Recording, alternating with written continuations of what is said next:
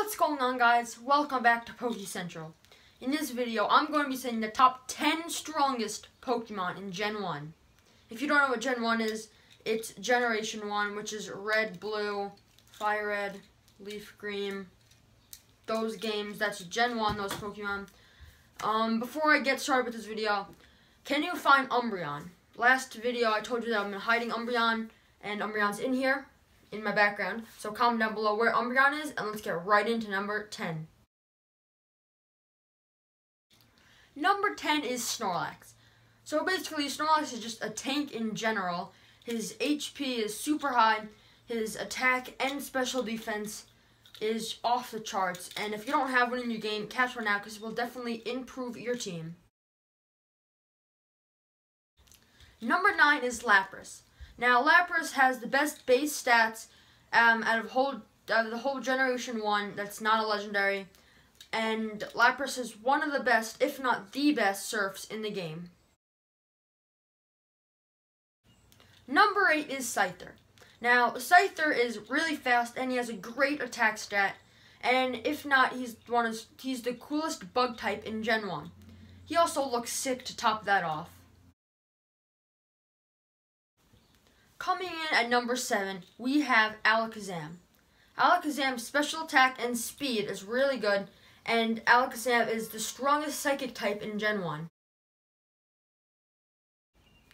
Number 6 was hard to choose, but I ended up picking Gyarados.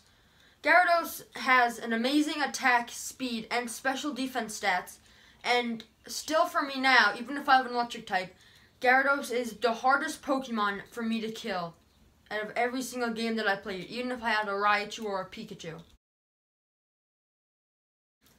Number 5 is Arcanine. I picked Arcanine because it's classified as a legendary Pokemon, but it's not because it was removed from the trio of birds, Moltres, Zapdos, and Articuno, and its attack and special attack stats are really high. Number 4 is Gengar. Gengar has amazing special attack and speed, and it was really hard to get in Red and Blue because you needed to trade it. But if you happened to trade it, if you had a friend that had it, and you ended up getting a Gengar, you just got the strongest ghost type in Generation 1. Number 3 is Dragonite. Dragonite has amazing attack, special attack, and special defense, and it has the highest out of those on the whole entire list. And also, Dragonite can be one of the best Pokemon in general, maybe in the top 10s, because of its dragon and flying type combination. Even though it's 4 times weak to ice, that's besides the fact because ice Pokemon aren't usually that strong. Number 2 is Blastoise.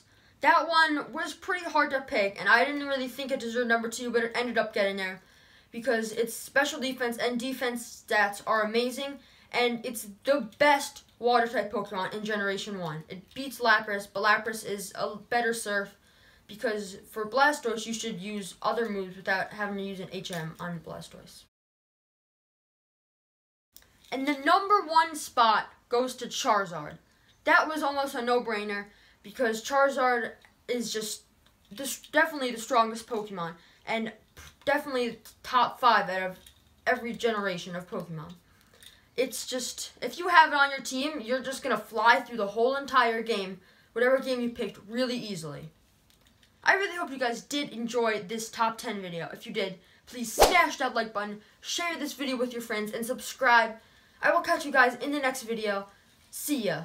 Before this video ends, I just want to let you guys know that I'm going to be gone for a week, so I won't be uploading.